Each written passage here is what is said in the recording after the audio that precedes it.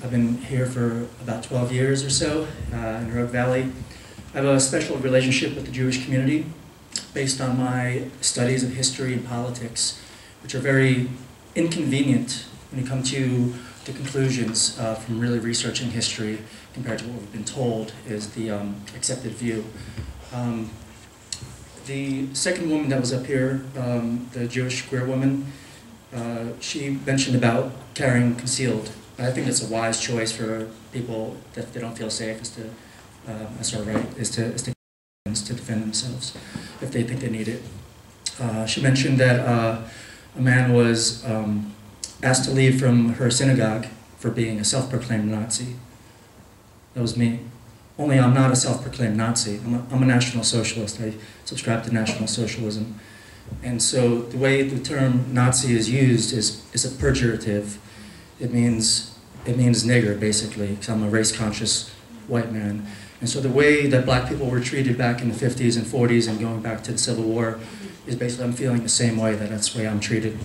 I have an ongoing campaign of defamation and libel and slander in one of our local communities. I'm being called a neo-Nazi. This is basically a wanted poster, wanted dead or alive poster, and so I've been having threats against my person based on my historical understandings and my political slants.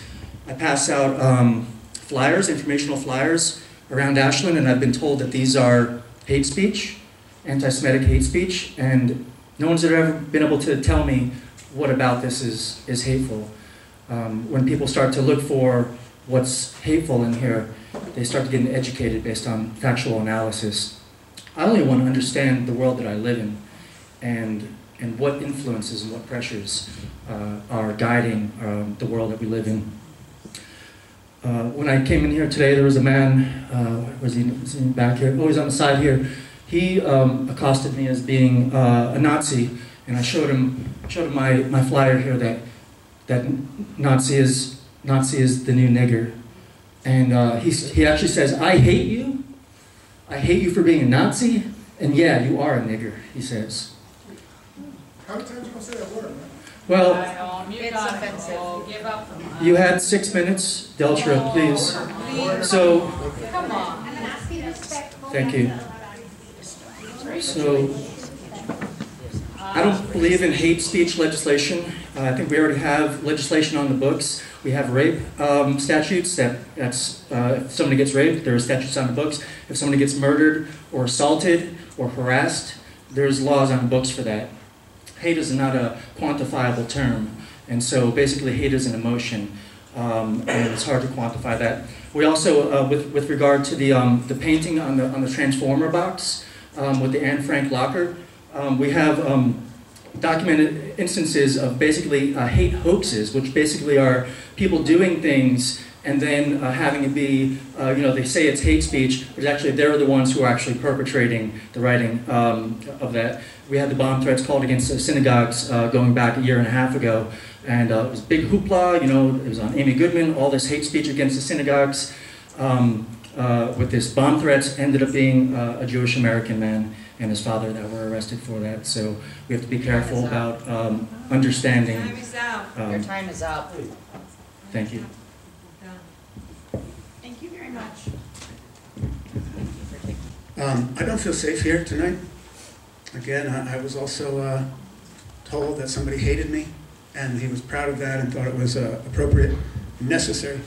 And I believe that's based on misunderstandings and profiling of my relatively recent changes in my political views and historical understandings. I've been studying for the last 3 years and developing a new understanding of reality. And it has, I assure you, it has brought hate to me. There are 3 men in this room that I feel have directed hate at me over the last, say, 2 years. And it's very disturbing, based on a misunderstanding of complex positions that I've taken on history and politics. And that's profiling. Been called an anti-Semite. I attended the lecture and slideshow at the synagogue about a month and a half ago, maybe, on the topic of anti-Semitism. I'm very interested in that. It's a very complex topic. I've learned a lot about it. I thought I might have something to contribute. But I lingered in the lobby, and finally Rabbi Zaslow told me to leave. I wasn't welcome for my views, and if he were here tonight, that would be a fourth person. To my complete surprise, my picture and some online statements I've made, taken wildly out of context, were featured in that slideshow. And I feel this was only agitating, falsely, anti-Semitism, hate and fear in the community. I was there to reduce that through engaged dialogue and development of an understanding. I told Rabbi Zaslow, to ask me to leave is only going to increase the fear and misunderstanding. But I didn't realize I was going to be featured on the big screen, you know. And then a newspaper article went out the next day in both the Tidings and the Tribune, featuring all these online statements out of context and the fear people feel about me. I'm not a violent person, I'm not going to harm anyone, I want to engage in a intellectual and historical dialogue. I helped organize an event in which a speaker came and spoke about the truth behind 9/11 and the war on terror, and a man in this room rushed the speaker.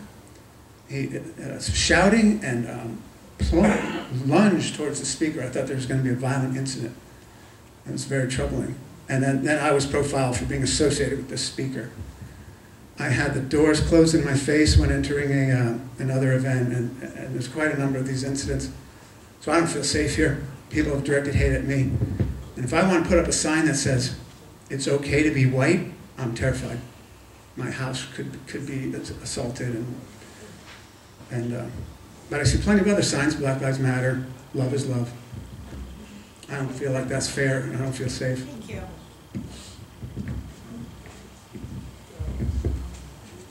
I'd like to address this, and I think it's important that although, you know, this is a public meeting, it's a public space, but Unite Oregon is an organization, you know, we have to address some of the comments that were made, you know, a little earlier, but some folks that were here.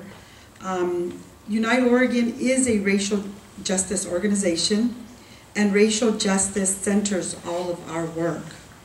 This is a space for vulnerable people to tell their stories as victims, as survivors of structural oppression, hate, and violence. So we need to respect this space. Having spaces set aside specifically for victims of discrimination and bias is not racist. It is an attempt to rectify systemic injustices. Racism is power and privilege. White people do not experience systemic oppression that makes it hard to find a job, access housing, or access healthcare, etc. This is a basic tenet of our organization, Unite Oregon. Next week is the opening ceremonies of the legislature.